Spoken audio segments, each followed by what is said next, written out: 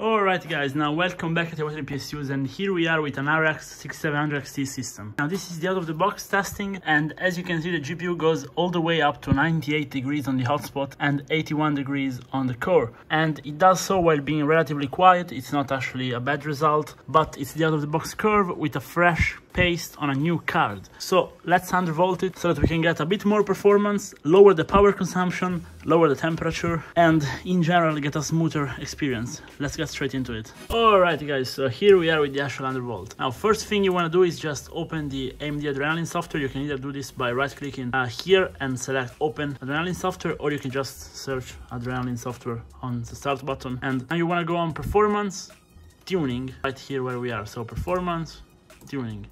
Then you will be looking at this and you want to click on customize right here.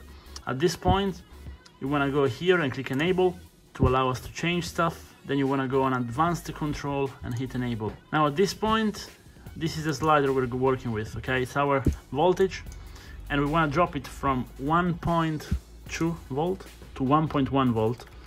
Now voltage doesn't scale in a linear fashion, so this is actually about a third of the power consumption of the card. It will drop from 180 to about 120 to 130 watts, so it's actually a pretty big drop. And then here you want to put, if you want a setting that will work for every card in existence, you want to put 2400.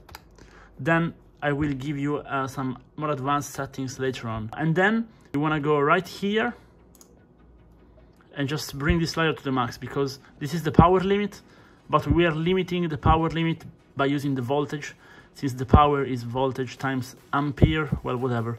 Basically, just max this one and then hit apply.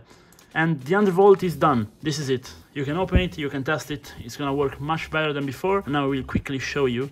Let me open up hardware monitor. The reading is actually pretty close in the hardware monitor, but I double checked it with the watt meter. But basically, if we take a look here, as you can see, we are at 120 watts right now, which is 2/3 of the initial watts, which is 60 watts less than the initial watts, okay? So this is actually really good.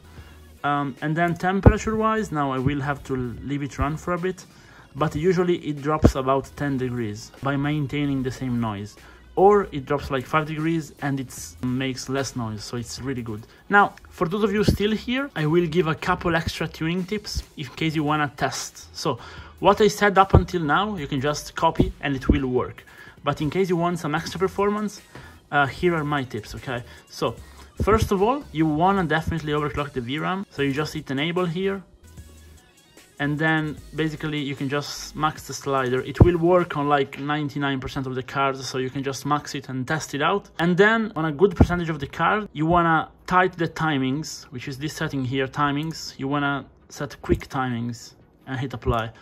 Now this is going to give you quite a bit more performance, so try it and test it in a couple of games, and if it's stable, just keep it, okay?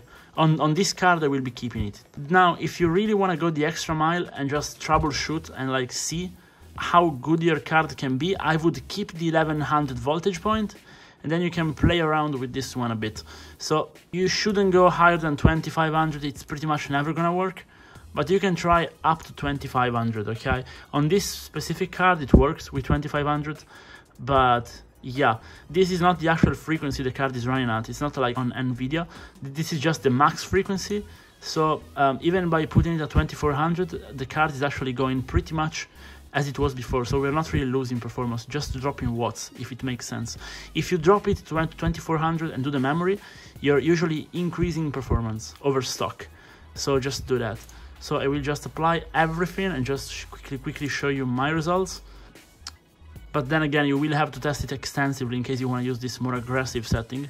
You can also copy it, it might work for you, but you really should test it. And here we are. So anyway guys, I really hope the tutorial was helpful, and I have many undervolting tutorials here on the channel, also for CPUs and for basically all of the NVIDIA cards, the RTX 3070, 3070 Ti, so you might want to check them out. See you in the next one guys, bye.